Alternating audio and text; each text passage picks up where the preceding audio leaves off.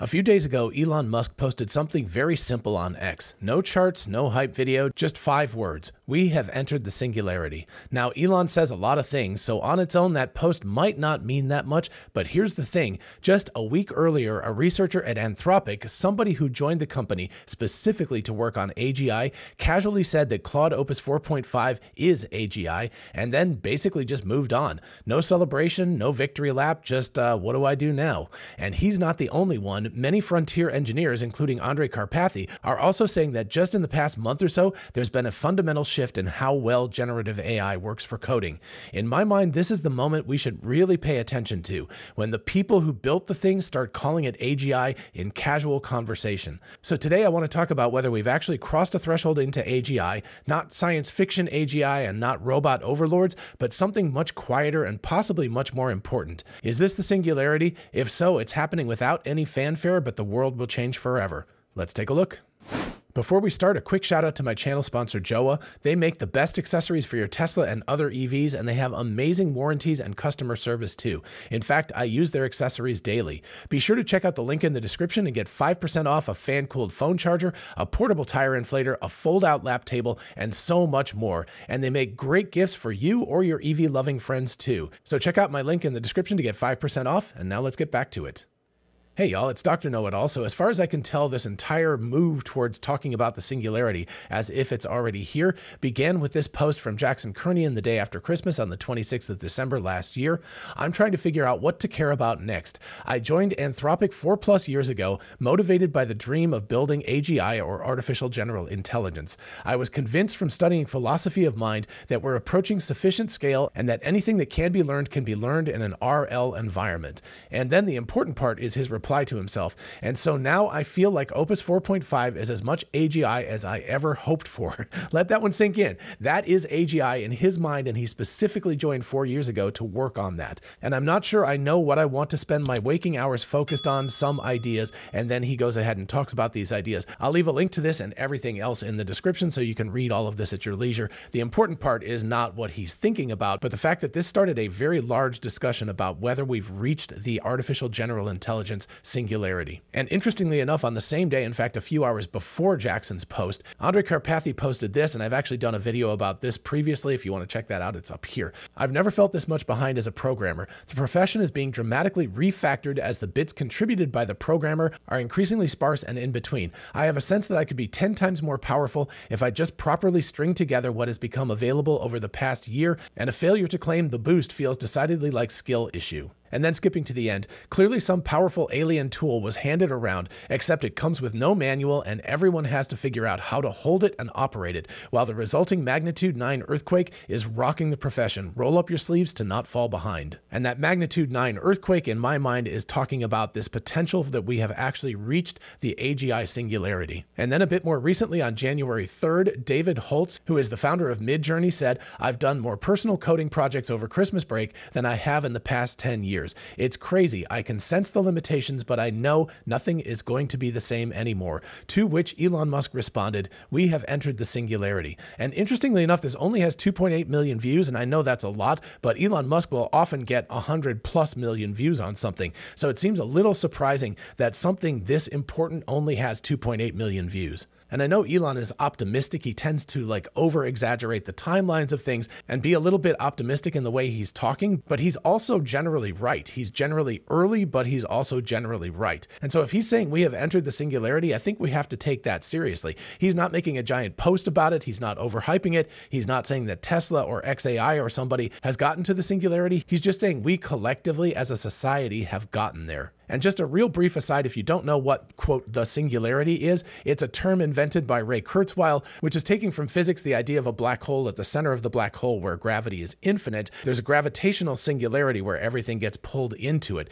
The singularity for Ray Kurzweil is this idea that you've got this nexus of different trends that all come together at a point that is so dense that you can't unravel what is on the other side. It's a singularity that you can't look through. And what happens on the other side? Well, nobody knows because it's such a dense nexus, and that's why he terms it a singularity. So if we're actually entering the singularity right now, what comes out the other side, we actually don't know. Anything from a Matrix-like or Terminator-like future where everything goes completely south to a world of abundance, a Star Trek world where everything is amazing and money doesn't even exist anymore and you just have everything you need. And if you think Elon's a little bit too hypey, Ashok Eloswamy definitely is not. He's the head of Tesla AI, and he said on January 4th, everybody's a CEO now. Teslaconomics asked the question, what do you mean by that? And he responded, with AI, anybody can build anything now. They have the agents at their discretion, working in tandem to achieve the goal. And that sounds pretty darn much like he's claiming that we have reached the moment of artificial general intelligence. And continuing with the Tesla theme, even though this is not a large language model or something like Claude or ChatGPT, I think that this post from David Moss on December 31st of 2025,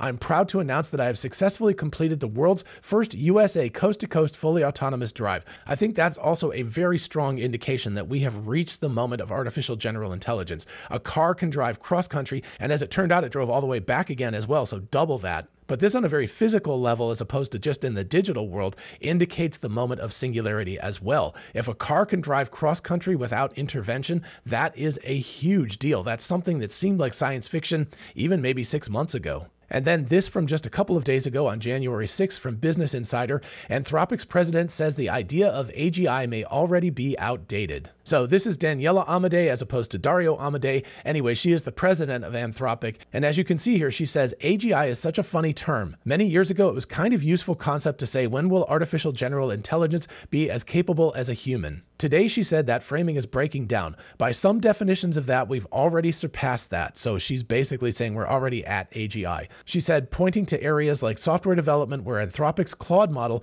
can now write code at a level comparable to many professional engineers, including some insiders at the company. And then finally, something that has just popped out in the past couple of days is the Ralph Wiggum harness. And of course, Ralph Wiggum being the character from The Simpsons, but this harness in conjunction with Claude Opus 4.5 can allow you to set an agent off to run overnight to do very, very high level code development with many sub projects. It's basically test-driven agile development, but entirely inside an agent harness where humans don't even have to interact with it. You just set it off. Once you get it set up properly, you set it off and it works on its own. Does it take a little bit of work right now to get it running? Yeah, you have to know what GitHub is. You have to be able to code a little bit. You have to be comfortable with terminal inputs and things like that. But remember, this just came out a couple of days ago. There will be a user interface that will be slapped on the front of this, and it will become easier and easier to use over time. And so what Ashok said here, everybody's a CEO now, is really going to come to pass. You won't even have to be a coder anymore. You'll just have to have the entrepreneurial spirit and the ability to set these agents off in motion on their own, and they'll be able to work for you as an entire team. And the first billion-dollar AI company with only one human at the helm is coming, possibly by the end of 2026, definitely by the end of 2027, at least in my opinion. So let's refocus on this original post and think about what AGI is, whether we've actually achieved the singularity, and if so, what does that mean for the future? Are we in line for a hard takeoff where we hit the hockey stick moment and AI becomes more and more and more intelligent very, very rapidly, and we humans are just left slack-jawed watching this intelligence explosion? Or is this all overblown and overhyped? One thing I'll start with the idea of overhyping is you can see that a lot of this stuff is really not very hypey anymore. It's not like blown up and said in a way that seems like they're trying to hype their own product or something. These folks are just matter-of-factly saying, yeah, it's here, and now what do I do? So basically, Jackson is saying here that we've achieved general competence across domains. There's a reliable reasoning at a useful depth. In other words, it's able to keep going for a long period of time. And there's a transfer of skill and learning that happens without retraining the foundation model. That's an important part of this new harness. I'm going to have to get used to saying harness. I'm just used to saying scaffolding. But anyway, that harness, and if you look at the Ralph Wiggum project,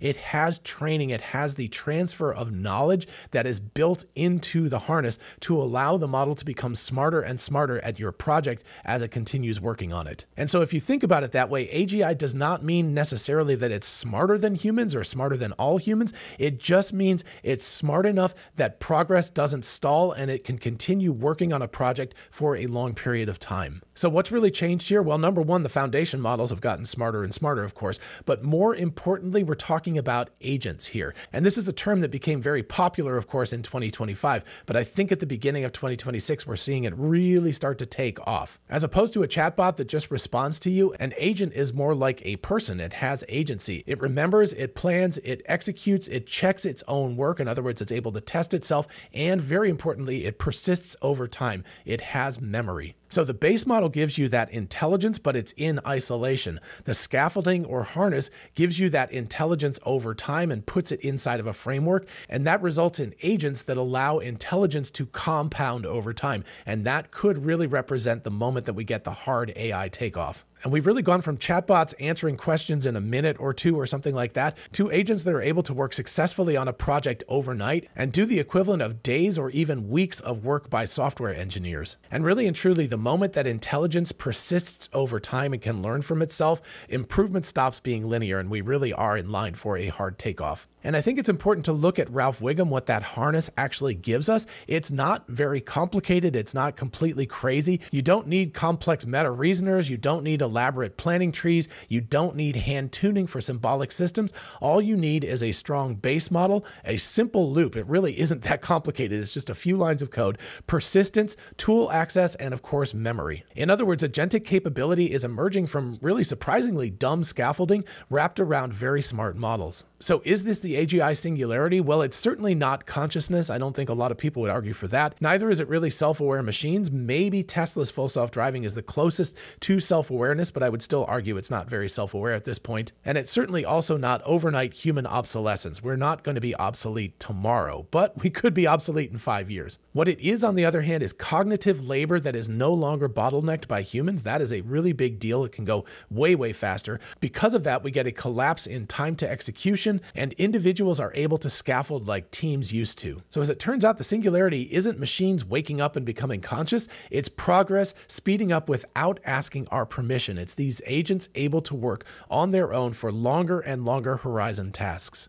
So is this the actual hard takeoff? Is this the thing that people have been worried about, where exponentials compound upon each other and we hit a hockey stick moment? Well, certainly feedback loops are getting shorter. When you take humans out of the bottleneck, things go much, much faster. Of course, agents can now improve the tools that are used to build agents, which is another major improvement. And every generation of this reduces the friction with humans. For example, right now, Claude Code and OpenAI's Codex and Ralph Wiggum, they're all kind of buried inside GitHub, inside terminal commands and things, but people will put user interfaces on the front of this to make it easier for humans to deal with. And that, of course, reduces friction, and the agents get better and better. But of course, there are roadblocks still. Agents still are missing stable goals over really long-term periods of time. They're missing taste. They don't really understand what is the best kind of coding, even what humans like. What aesthetic judgments do we want, things like that. Taste is an important factor, and it's something that these models don't quite have yet. And they don't have that real reality-based ground truth judgment. They don't have that yet either. But again, if we look at Tesla's full self-driving, that is the closest to that type of eventuality, and that points the way towards a very different type of singularity than what these large language models are giving us. So things aren't vertical yet on that curve. It is still a curve, but that curve is bending more and more sharply upward. So we really better be paying attention. So there's a really specific if that matters here. We only get true exponential growth if two things happen at the same time. First, agents have to be able to carry out long horizon tasks on their own, and we're not measuring things in minutes or hours, but days or weeks, without a human constantly steering them. And second, they have to be able to meaningfully build on their own results, not just repeat tasks over and over again, but actually take what they produced yesterday, evaluate it, improve it, and push it forward to make it better tomorrow. If both of those things are true, then the human stops being the bottleneck or the pacing item. And once you remove the human bottleneck, that's when growth really can become truly geometric. That is the switch. And that's where a lot of people, including me, think we have actually arrived. We're actually getting to that moment. For some of you, that's like, wow, it took a long time. I thought it would happen a year or two ago. For others, I bet you were thinking, man, it's going to happen in 2035 or 2040 or something. It's a long time from now. I don't have to worry about it. Well, I'm here to say you probably should be worrying about it right now. So is this magic? No, it's a workflow that's getting better and better. It's systems that improve themselves faster than humans can micromanage. And as we see, agents can already run surprisingly long tasks. They already build useful artifacts, but they still struggle with taste, judgment, and knowing when they're wrong. So for now, at least, humans are still the quality filter, but the trend is pretty darn clear. Each generation reduces how often that filter is needed. And that would be Andre's sparse inputs, what he talks about when he says sparsity. So crazily enough, this is the first time in history where intelligence feels like it's starting to run faster than human supervision, and once that gap opens even slightly, things change really, really fast. So if you're waiting for a headline that says AGI achieved, you're waiting for the wrong signal. The real signal is that the tools stopped asking us what to do next, and now we're watching them work on their own. So have we reached the singularity? Have we reached artificial general intelligence? I would have to agree with Elon Musk here and say that yes, we have. Is that both exciting and terrifying because we don't know what happens next? Yes, it is. And I, for one, will keep a real close eye out on that and let you all know how things progress. Alrighty, folks, that's what I've got for you today. If you did enjoy the video, please like it so other people can find it. And if you want to keep up with all of this kind of stuff and more, please consider subscribing for more of this kind of content. And I will see you in the next video. Bye-bye.